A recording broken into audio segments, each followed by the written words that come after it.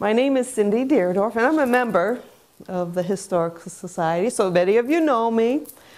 I'm a historical reenactor, which means I portray somebody in history, and I share this information at, like, if you've been to the Feast of the Hunter's Moon, Battle of Messinawa, 1812, and I talk about Native lifeways. I was interested in archaeology as a child. My mom would take me to all these sites. She was a member of the archaeology group that was here in Couts there for a while, the Northwest Indiana Archaeology Society. And I just kind of kept going and going. And then when I graduated from college, I started volunteering at Bailey Homestead, and then I joined other groups. And so it's evolved. 20 years later, I'm up here giving my own program. So with that, I developed an interest in gardening now as a kid. Mom gave me those garden chores, pull the weeds, clean the spinach, and I would pout, I would stomp. I hated that. Today, I enjoy every part that I have learned from my mom, my grandmother, my grandfather. And so when I went to these places, they were talking about colonial foods, British foods, French foods, and nobody was talking about the Native American foods or how they raised it. So then I decided, well, I'm going to combine all these things that I like to do into one. And like I said, it has nothing to do with my college degree. I'm a tax accountant. So totally opposite, right? So let's get started. This is a picture of a garden that I was able to do for Buckley Homestead 2006. And I was really proud of that because everything that you see here was totally Native American heirlooms. Everything grew for me. And it was just an overall success, okay? And we'll get back to, this is sort of the end where I'm really proud of it. And as the slides go forward, we'll show you the beginning and then where we end up back to this picture again. Okay, Native American garden, or another term, the Three Sisters. Basically, we have maize, that was the native term. We called it corn, the early Europeans, and there was beans, and then there was squash. And again, now this is a picture of a native garden that was done at Ilakosh Museum in Romeoville, Illinois. I was just there for an event. I did not participate in this garden, but I sent them the research, and whoops, all those plants there that you see are my heirloom seeds that I have raised and given out, protected all these years. So what is a Three Sisters garden? Well, it's a very old method of garden by the native people that uses a system of combining these plants, growing them in one area, sometimes as small as only 12 inches wide, to rows that could be 20 acres, okay? And what's interesting, even though the native people probably did not know the genetics or the scientific reason why these plants grew well together, which we know today, they found this out probably from experimenting or whatever, but they found out that corn, beans, and squash just grew in harmony with each other.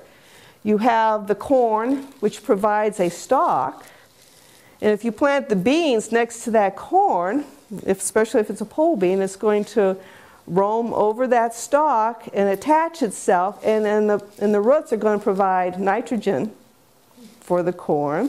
The squash is going to come around that hill and grow and provide shade, maintain the moisture in that hill, and prevent animals who don't like those prickly squash leaves away from the corn and the beans.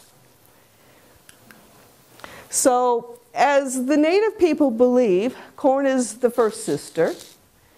The squash is the next sister. I'll apologize for some of the pictures. The projector is kind of really brightening them up, so if you can't see something very clear, it is the projector.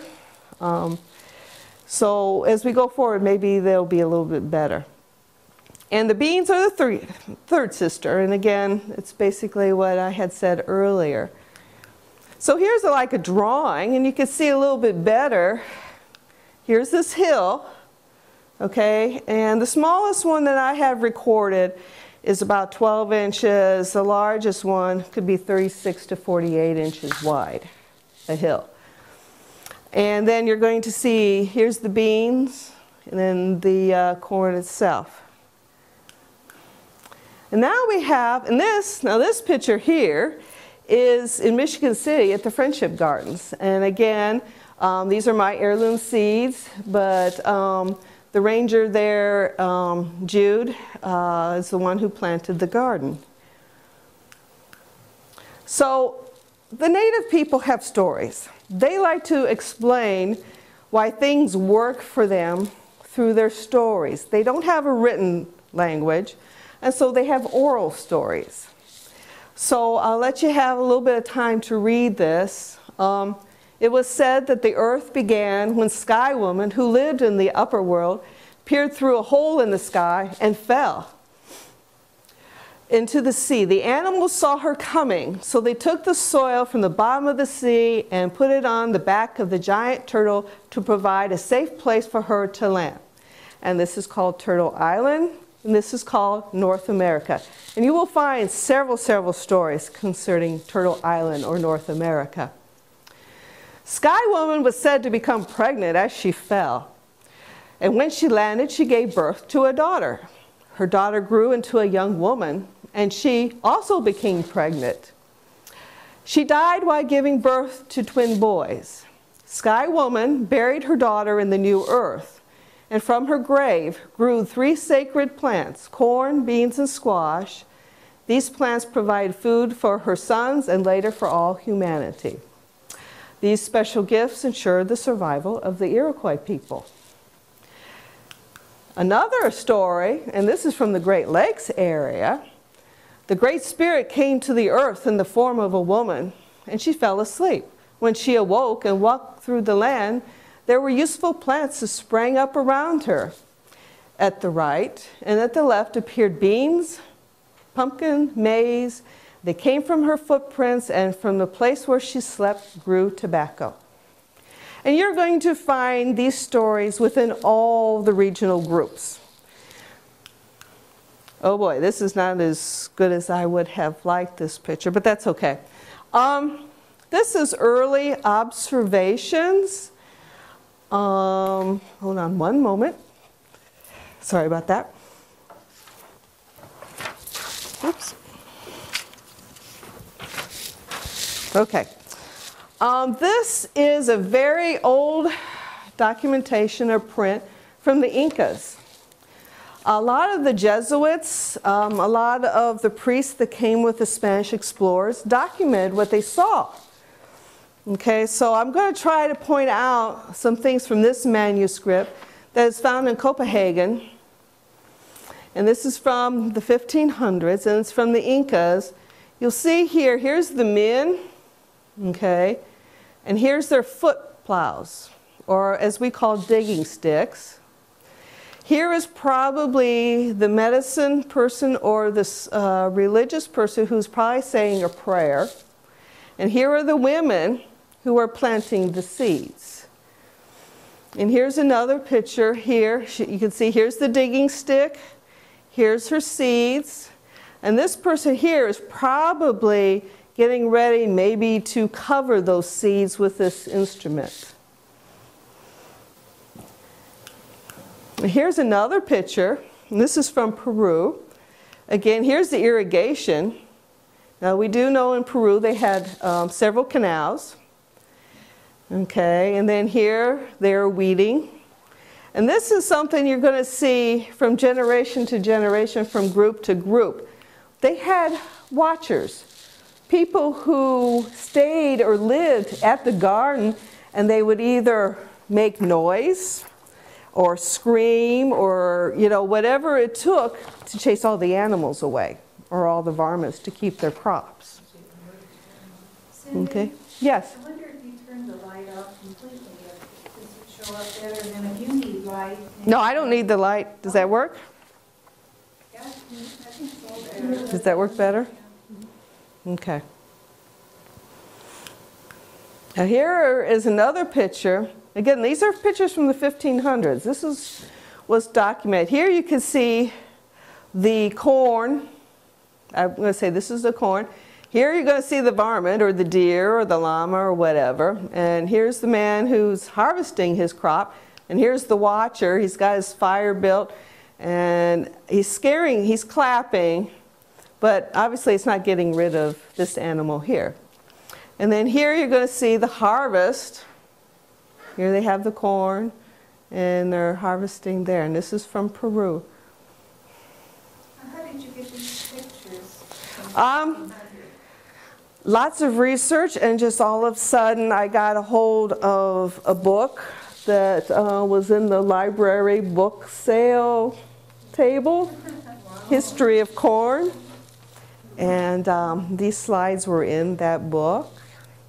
Are these replicas of what?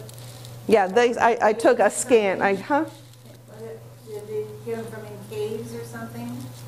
No, the priests wrote this stuff down in their journals. This is recorded, these are recording drawings from their journals or manuscripts, and the originals, a lot of them are found in Europe. Oh, this is really bad. Sorry about that. This is the Florentine Codex, which is from 1743. And again, as long as I know you can't really see this, this is the digging stick, and the gentleman is planting his corn. This is the corn. I don't know if you could see right there. You can maybe come up later, and if there's some slides that you want to re-see, we'll look at them on the computer. Again, here's the harvest, and here they're storing into vessels. Here is another description, 1586 in the West Indies, after Columbus discovered the islands. This is very interesting. The gentleman who was observing this said that if this gentleman did not come in he was working hard to bring in his crops because he wanted to please his fiancée. And he needed sufficient feed to feed his wife and children. So he must be busy if he's got a fiancé and a wife and children. Oops. Okay. Early explorers, painters came into Florida. Here we have a picture in 1564. Again, you have rows of crops being planted. The women, she probably has her seeds there. Here she's got a digging stick. Now here you have a gentleman, and I'm going to assume the way they are working, they're clearing the land. Okay, and this is an engraving. There is a book where these pictures are all located at. And this one's a terrible picture, and we worked with the projector and we weren't getting these very well. This is an Iroquois village. Here's all the dwellings, the longhouses. You're going to see fields. This is fields of corn, beans, squash. Here's corn. When you look at the documentation, it seems like every family member had their personal gardens, and then there was the community fields. And this is where you're going to get acres of corn and beans. Again, this is another first printed illustration of maize, reproduced from 1542. Corn wasn't always just one stalk. And in fact, when you raise heirloom corn, sometimes you'll get 2 or 3 stalks. So there's a stalk here, there's a stalk there, a stalk there, and a stalk there. Now, it could be possibly the corn had 2 or more stalks, or you're going to have 4 or 5 seeds in one hole in this mound. More than likely, it's the 4 or 5 seeds planted together to produce all these. So that way, actually, it pollinates very well that way. Does maize have ears? Yes. On it? Yeah. Yeah. Maize is an Indian name for corn. And so What we call maize now that they grow for feed. corn is basically corn, maize. It's an interchangeable name. And I wish this picture had turned out, because you're going to see here fossil remains of corn. And then here is an early drawing from another from the 1500s, and this just didn't turn out at all compared to what's on the computer. Oops. Yep, this is the next one, okay.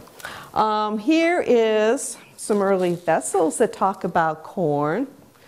And again, corn was sacred to the native people, so they also created works of art showing the corn.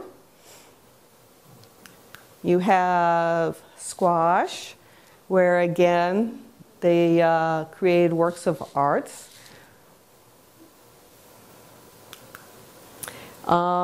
Here again, they also made stone works. This is carved stone of the primitive corns.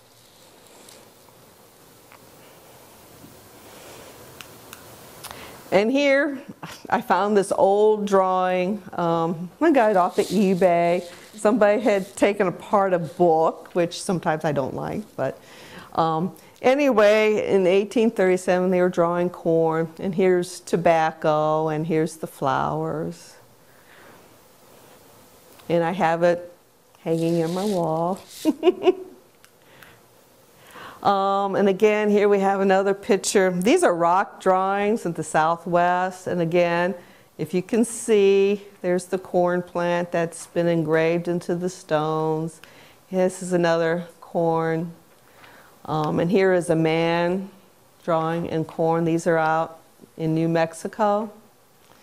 Again, we have vases, again, from the Southwest that shows the corn in their art. Okay.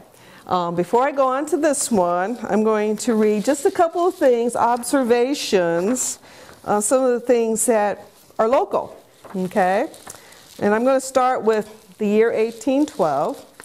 I last year participated in the 200th anniversary of the Battle of Tippecanoe, and General Harrison has in his diary, after the battle, I ordered the troops to burn down Prophetstown and destroy all the Native American cooking implements.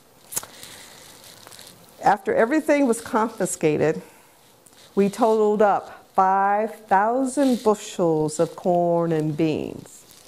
Now, if you think 5,000 bushels of corn and beans, that wasn't a small garden by any means. You're talking down at Lafayette fields along the Wabash River, planted of corn and beans and squash. In 1790, General Anthony Wayne of Fort Wayne, never have I ever beheld such immense fields of corn in any part of America from Canada to Florida. And that's around the Fort Wayne area. In 1786, William Burnett, a St. Joseph trader with the Potawatomis, and that was the Native American group in northwest Indiana, requested a boat to come from Fort Mackinac to pick up 220 bushels of corn from his St. Joseph post along the St. Joseph River. 1722, Marquette, who was a Jesuit from Upper Lake Michigan, speaking on the Illinois Indians, in addition to maize, they plant beans and melons, which are very excellent, especially those with a red seed. They dry their squashes in the sun to eat in the winter and the spring. So I have several of these documentations where, again, in 1663, a captive said their beans were of many colors. They had white beans, black beans, red beans, yellow beans, blue, spotted, and a kidney bean. The explorer Champagne recorded, they grow a quantity of Indian corn. They plant squashes and sunflowers, for which the seed they make the oil, for which they anoint their head. Hair conditioner. So, oh, what's this? I think we better get rid of this, huh?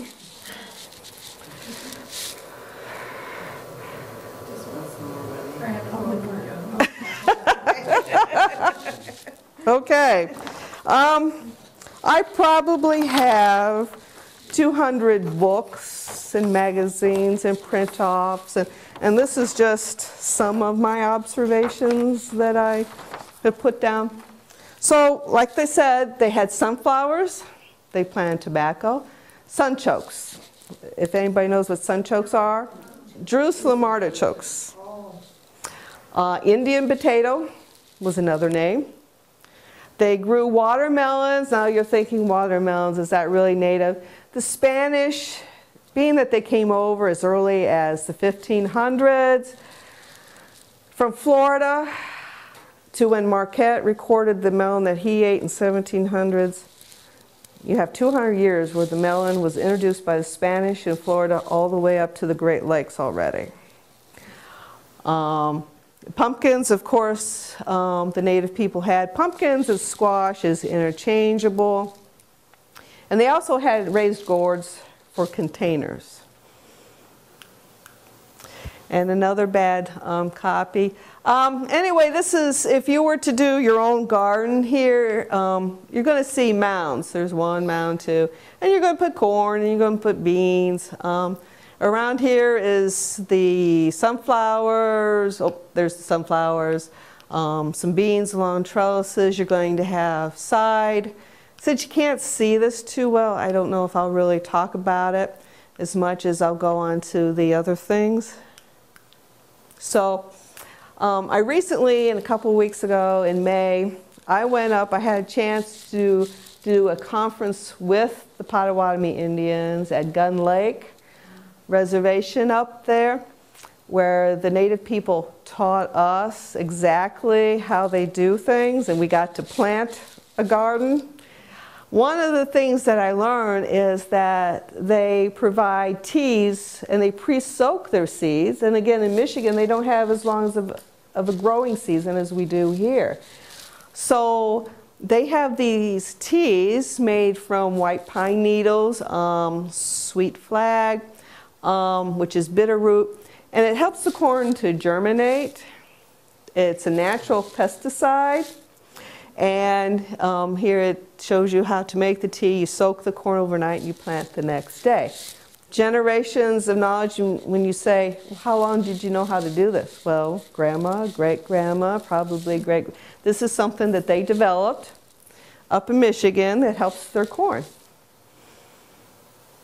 I try to make this program a little bit of fun, not too dry, so I'm hoping I'm not too dry here. And again, now we're going to the beginning. This is what I planted at Buckley Homestead.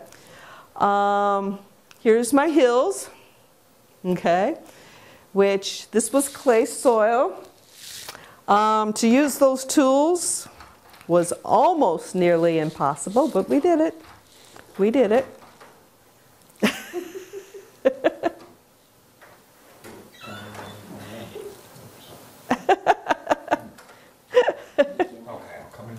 Yeah.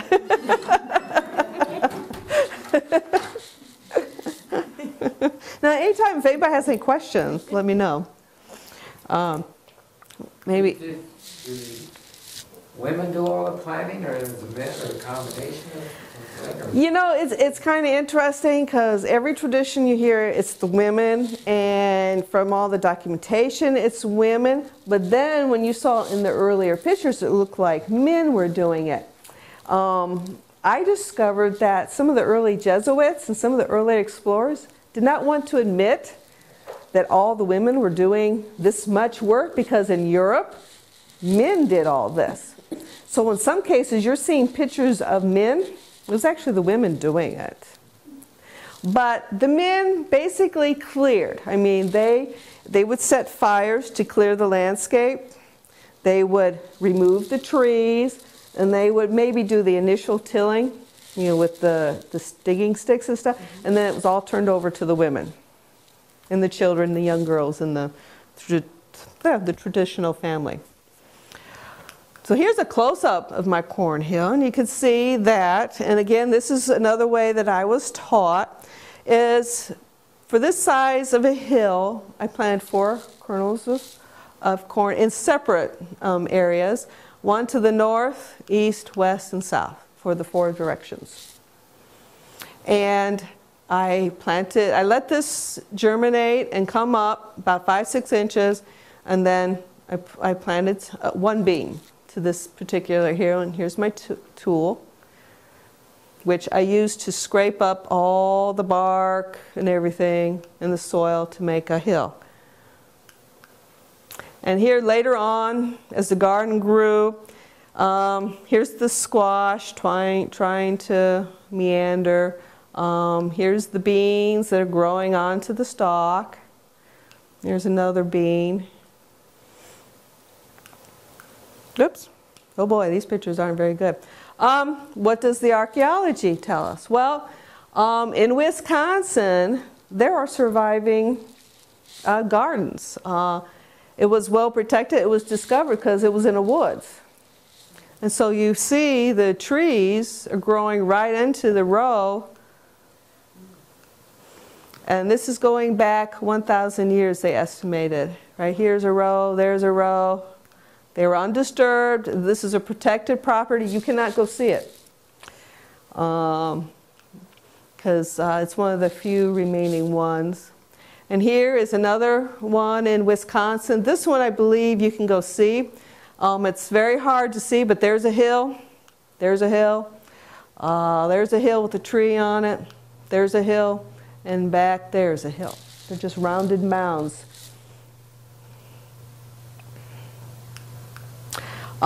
This is a satellite picture. I don't think the next, well, this one's a little bit better. This is in Iowa. And again, the satellite, this is a regular type field that wasn't really modern, didn't have any modern farming on it. So again, even though this is grass, you're seeing the mounds, the rows of the ancient field. And here, this picture was taken in 1920 out east in Massachusetts, where the hills were still surviving. So here's all the hills. And again, these are in parks, protected. Now this is what I find very interesting, and these have all been destroyed. In Michigan, around the Kalamazoo area, a researcher, her name was Bella Hubbard, in 1870s, went around and drew the last remaining cornfields, the garden fields that were left by the native people after the removal, which happened in the 1830s. And so before modern farming destroyed all of them, she did her dissertation in front of a historic society, and she's about the only one that we have record of recording these ancient gardens. And again, you're going to see something very unusual. Whoops. Here we have circular mounds along with the parallel. And here is such a crisscross. My feeling is that this was part of irrigation. That way the water flowed into the different areas after the rain. And so as it moved and stuff, that's my feeling. That's the only reason I can figure out the different layouts. Maybe a different family owned this plot and the family owned this plot, and maybe somebody also worked that. This is Grand River Valley, St. Joseph River Valley. Here we have another one which is circular, and from this A lot of people will talk about the medicine wheel garden. And again, another very long field. So now, what are the tools? I'll invite you up to look at some of the tools here I had reproduced. But here's some of the drawings. This is the digging stick. So you know it's not very complicated whatsoever. It's just a simple stick.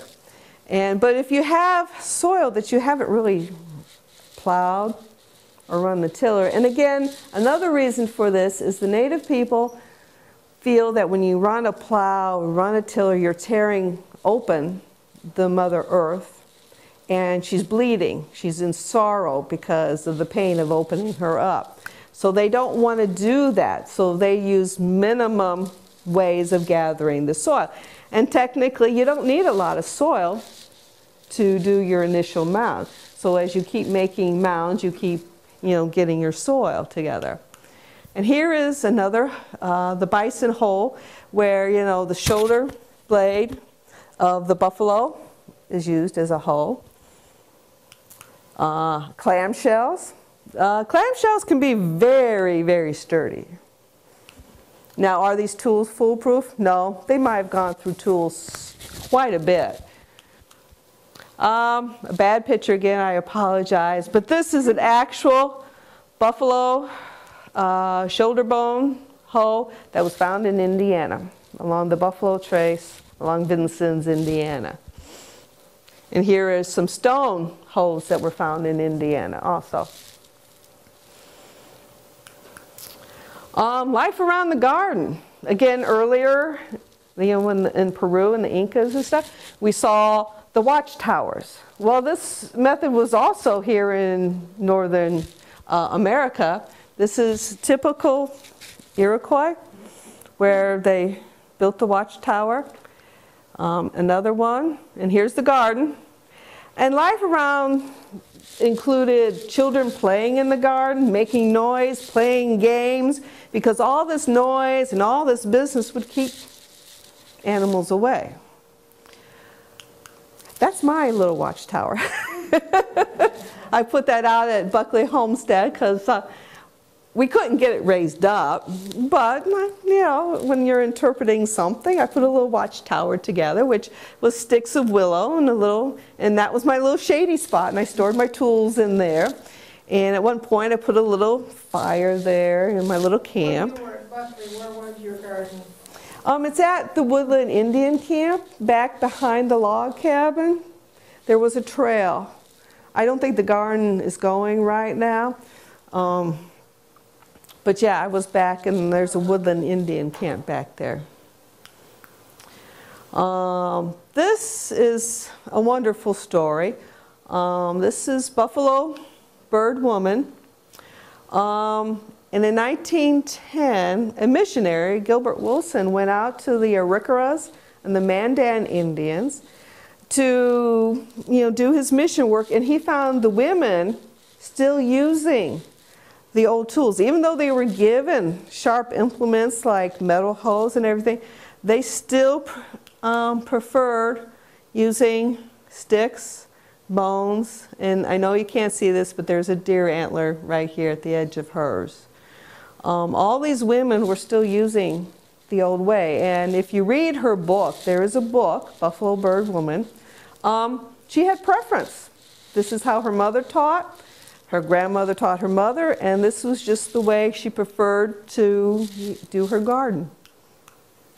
Her digging stick was right there.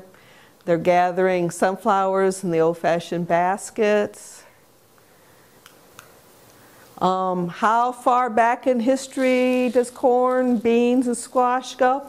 In some cases BC, in some cases AD, depending on the archaeology data on the sites. Every site could be a little different. I just have a couple little dates there. Southwest is a little bit different than around the Great Lakes, a little different around the East Coast. Types of corn that were raised. We have flint corn, flour corn, dent, popcorn, and sweet. and all kind of used differently than what we think of corn today. Sweet corn really did not come until the 1700s. And actually, and I will pass, and you're more than welcome to come up and look. Sweet corn was a genetic little kernel that came from flint corn.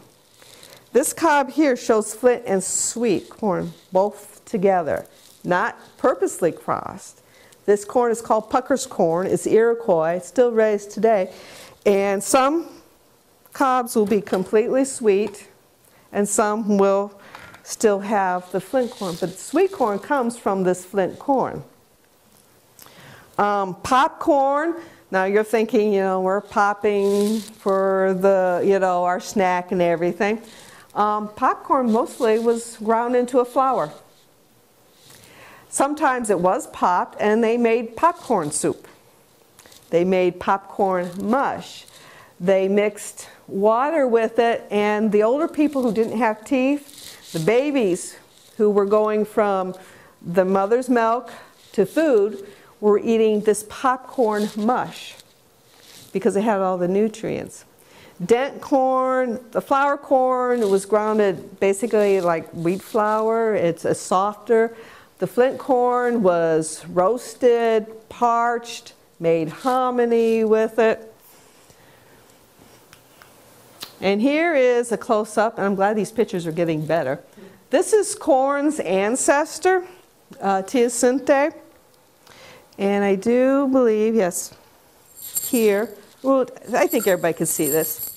We'll pass that around. The little kernels look like teeth, as you can see right here. And what's interesting is teosinte looks pretty much like a corn gone wild. Because here's modern corn, and here's teosinte. The difference here is, of course, the size. But teosinte is grass, corn is grass, there is no cob. There's just a little husk material, and if you open that husk material, the kernels all just fall to the ground. Okay? Whereas modern corn, of course, has your cob. Here's another, here's the teosinte, and this is how it looks in the husk. They just kind of sit like teeth right on top of each other. And what was that used for? Again, you can grind it into a little flour. It does pop a little bit, not like you think of popcorn. It just kind of opens up.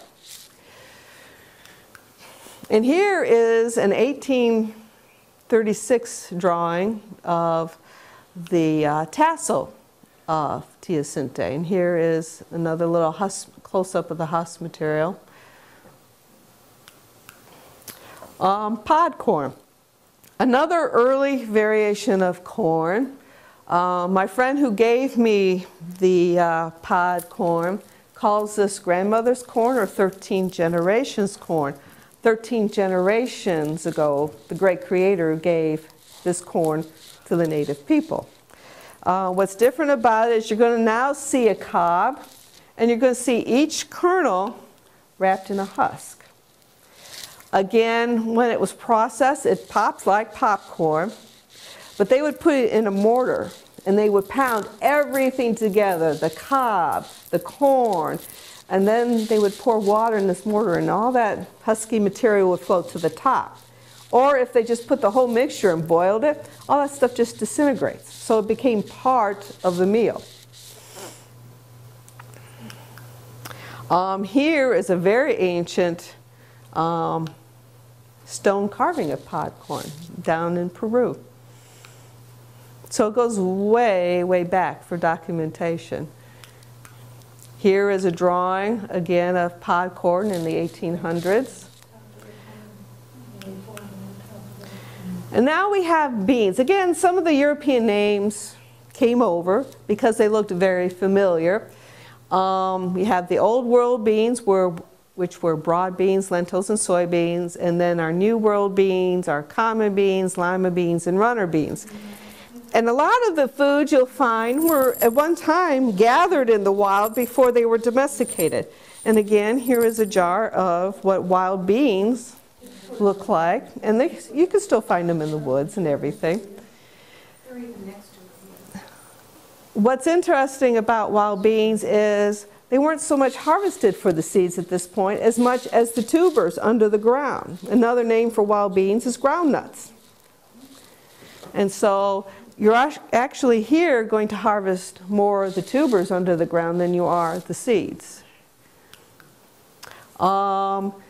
Summer squashes, most of them were native. The winter squashes, this is all types. The zucchini, again, it was called a green marl. It went to Europe. It was named the zucchini. Came back and you're growing that in your garden. Wild squash. I don't have any seeds from wild squash, but I do have wild gourds. And again, down in the Texas area and stuff, you're going to find wild squashes growing in the wild along the roadsides. And they say that it's not very edible. The seeds were eaten more than the flesh of the squashes. This is gourd. This is the gourd too. And the wild gourds were called buffalo gourds. And again, the seeds were eaten. No, nothing. They just kind of threw it to the side. And again, I've got the word edible here because not everybody eats their pumpkin flowers. Some, they make an excellent fritter. But there's another use for pumpkin flowers. If you dry them and you tear them all into little pieces and you put them in your stew, it actually thickens and adds flavor to your stew. And again, I tried this. Pumpkins, very young, were eaten just like zucchini at the young stage. You could take that young pumpkin, slice it up, and fry it in cornmeal, fry it with garlic and onion. A little bit of a different texture than we're used to. The taste wasn't too bad. I still prefer zucchini. But it was done a lot of times because if you think about the hard winters and stuff, like right now, this is June, this is called the berry month. So they're going to be collecting the wild strawberries, the wild raspberries, blackberries, blueberries. The gardens are being planted, but there's nothing coming food-wise from the garden. So as soon as there's food available, they're going to start eating from that garden as soon as they can. And again, some of the oldest summer varieties that are documented is the white patty pans. And it's kind of a shame that these are not in the marketplace. They're very tasty. I grow like 4 or 5 different kinds of these white patty pans. There is a drawing back in the 1579s of these patty pans. A lot of people are familiar with the yellow crookneck. That's still, you can find that in the market, and you can find seeds. Here at patty pans, you can get those off of Seed Saver's website. If you like summer squashes, I would recommend you try this white patty pan because after that, I just don't go back to the zucchini nearly as much as with this. We have the oldest winter varieties, the cheese squashes, again, from paintings in the 1600s. These were native. The cushaw is coming from the West Indies. And in the Cahokia Mounds, there is a statue and the vine, and you're going to see the cushaw sitting on the statue. One day I'll find a picture of that. Some of the oldest pumpkins is called the Connecticut Field. You find that a lot in the marketplace. This one here dates a little bit earlier than the Connecticut Field, and it's not it doesn't shape well. It's not a nice round pumpkin. That's how come they don't use this anymore. Sometimes it's bumpy, sometimes it has lines, sometimes it's round, cylinder.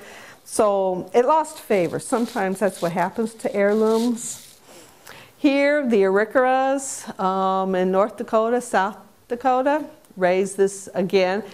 It doesn't look pretty, it's kind of bumpy, it's green here, it's orange here, it's pink here. Does it have quite a bit of pulp in it?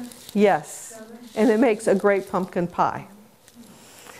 So again, that's kind of the history of heirlooms. Sometimes They don't produce a lot. Sometimes a vine will only produce 2. We like it to produce a lot. Sometimes we don't like the looks of it. And so we forget how well they taste. And so then, now that we're all worried about the new genetics and stuff like that, these heirlooms are coming back into favor, and now you can find the seed sources. This is from my garden.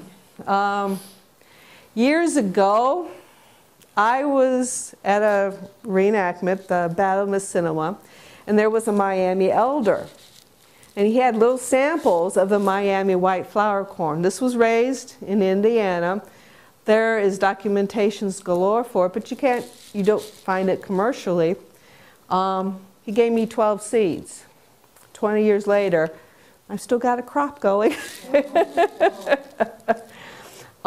save seed each year? Mm-hmm. And then in the years that my dad's growing corn, I can't grow this because I don't want it to cross, so I raise it every other year. Again, you'll find documentations where it was traded into the forts, and it was never traded into the forts on the cobs. It was already grounded up into the flour because the Miamis did not want anybody to have the seeds.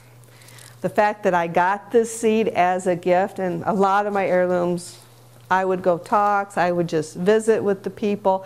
I have a little food display sitting out at my camp, and at one point I even had a gentleman come up to me, this was about 10 years ago, and he said, I have cancer, I'm not going to survive the year. And he comes with a bag, and I open up this bag and it's all of his heirloom seeds. He says, I have no children. I want you to raise these. So a lot of my beans came from this gentleman. And I got a hold of his wife, and she gave me some of the documentation where he got the seeds from. But that's how some of my story got going on saving some of these heirlooms. They were gifts, or I was at the right location, and I was just talked about these things, learning, and then I would get samples. Here is the Potawatomi white flour corn. I do have the samples of the Miami and the Potawatomi corn here.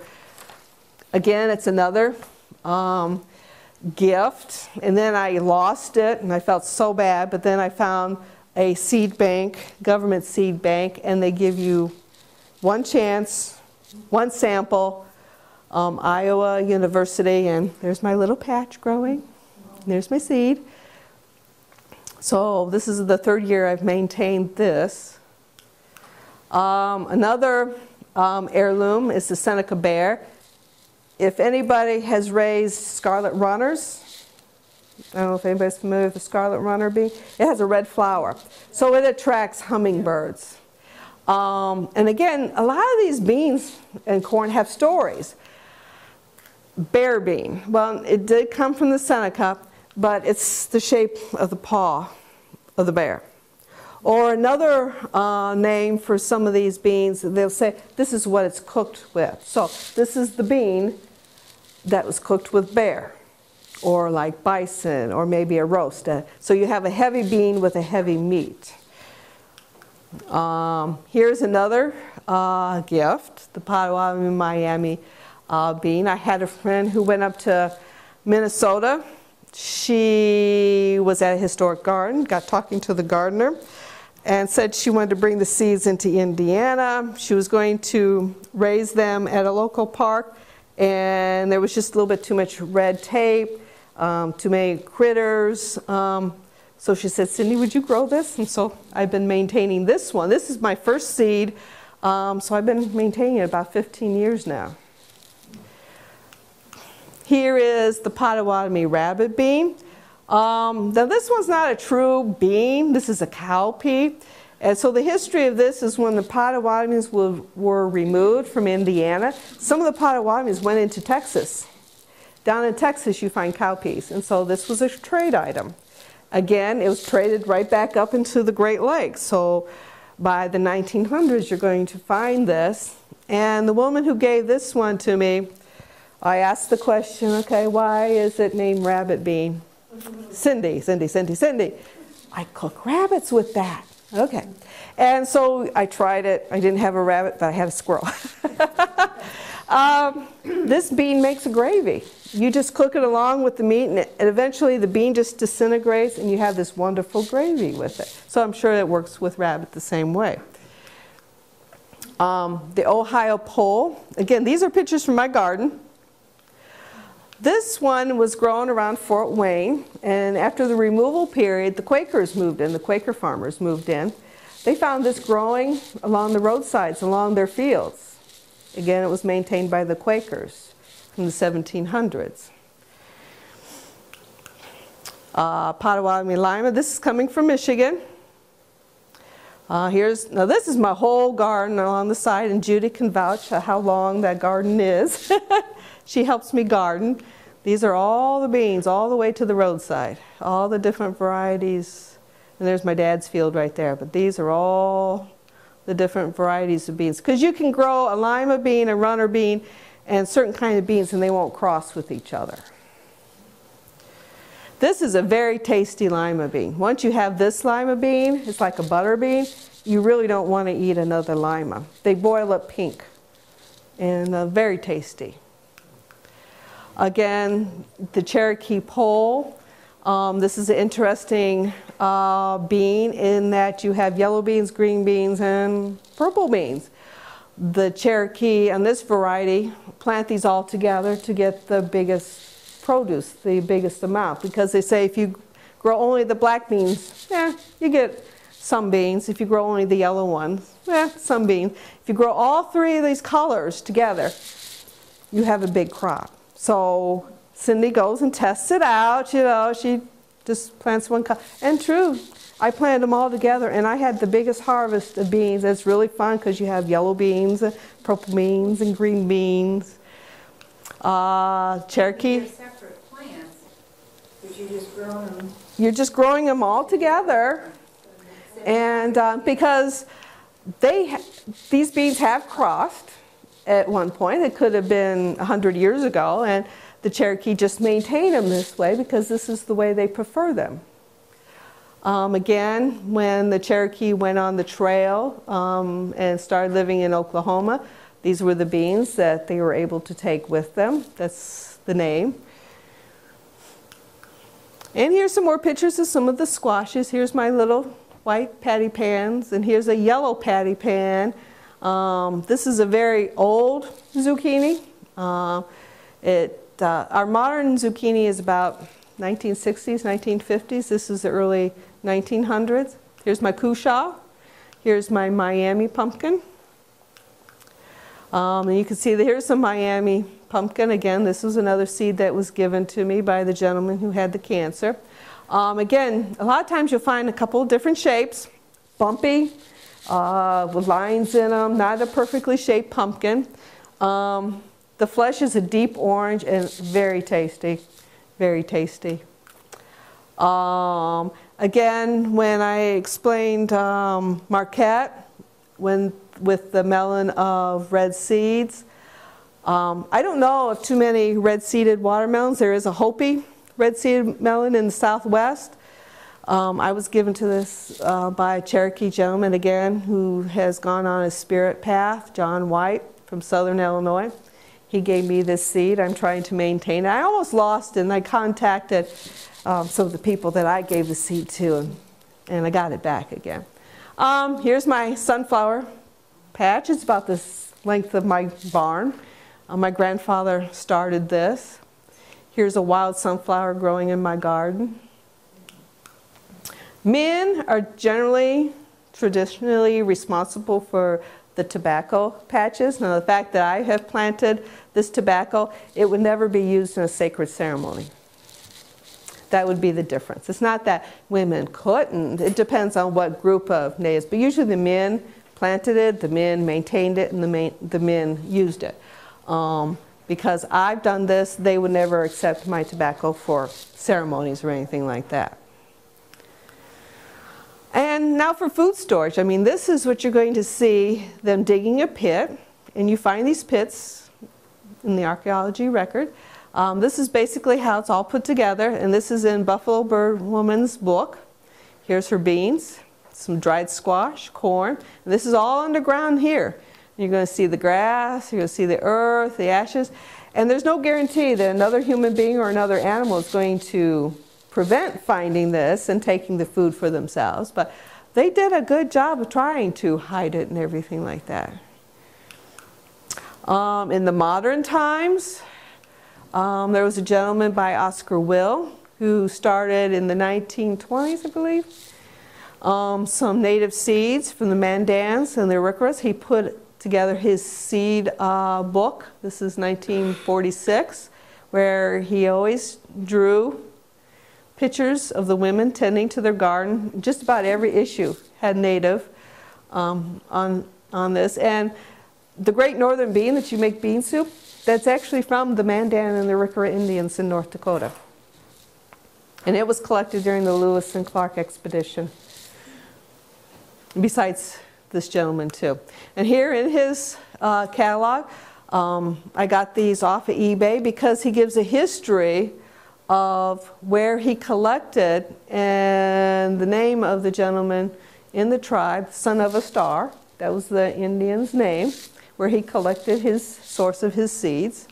Here's a red bean, and I grow this Arikara yellow. So sometimes I have to go into old catalogs to find the old information on these heirlooms. And I kind of end this with the government celebrating the Three Sisters Garden on their coin. And I collected all those coins because I thought finally the government kind of acknowledged the women, the Three Sisters Garden, and that's the end.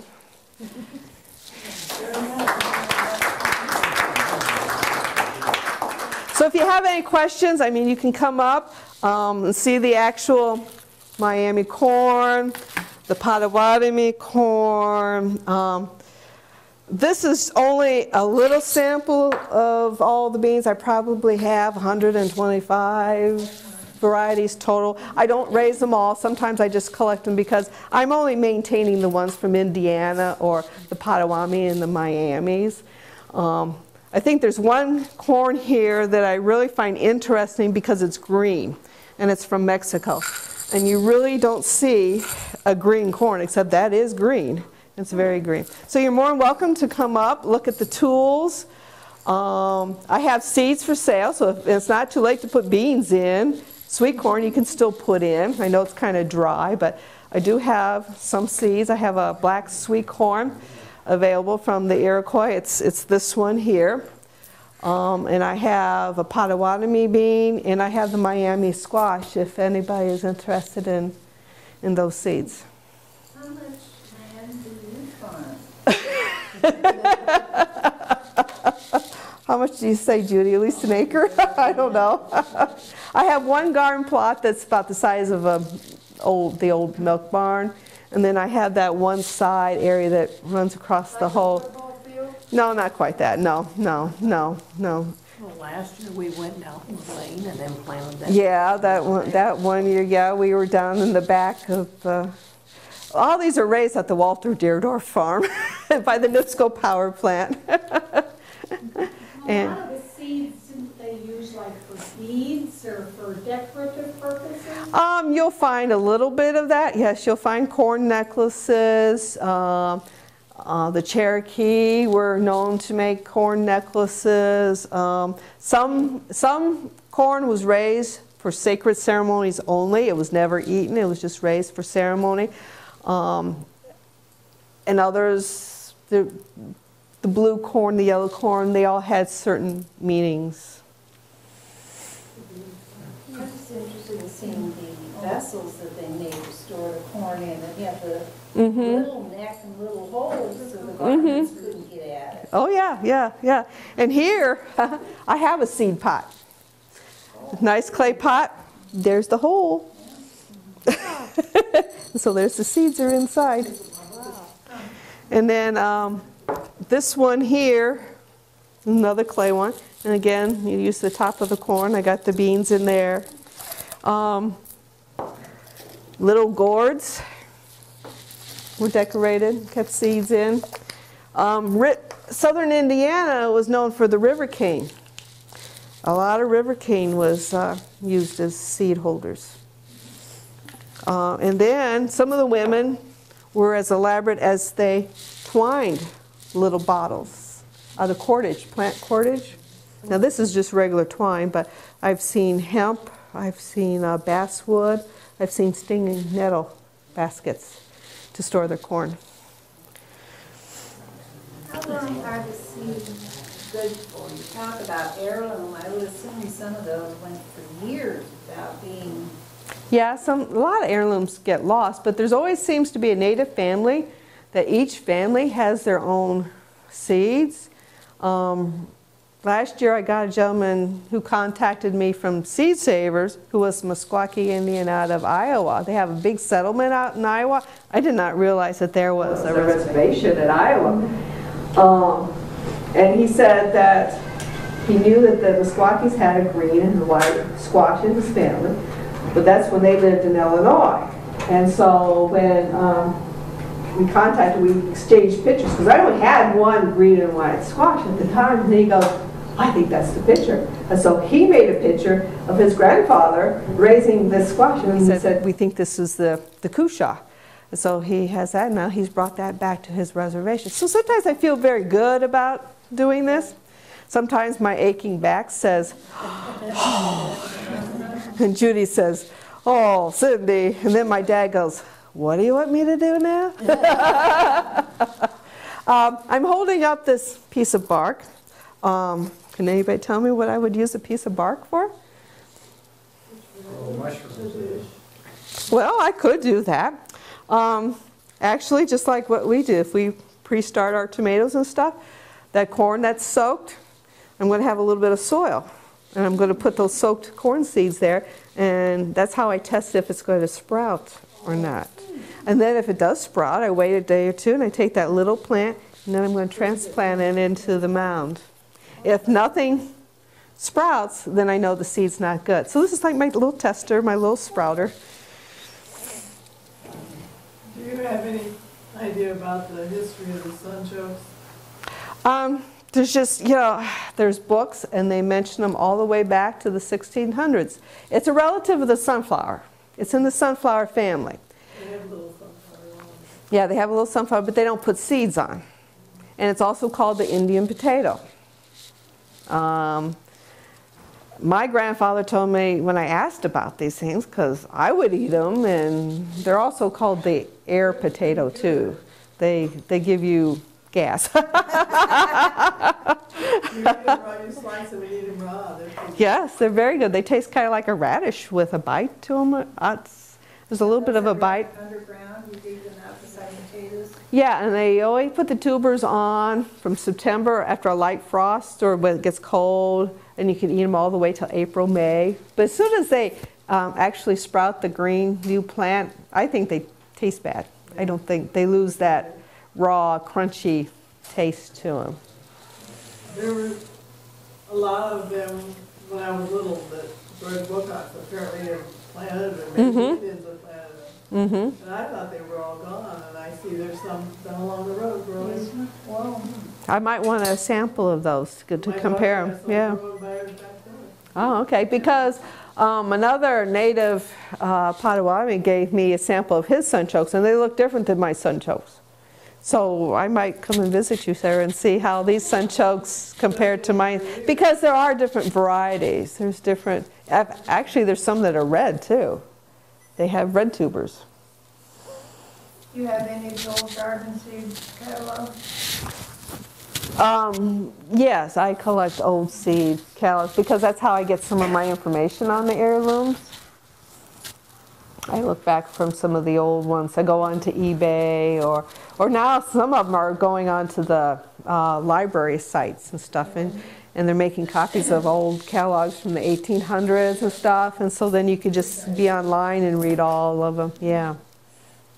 And a lot of them you'll find have different names, like that Mandan white bean. You know them as the northern, the Great Northern.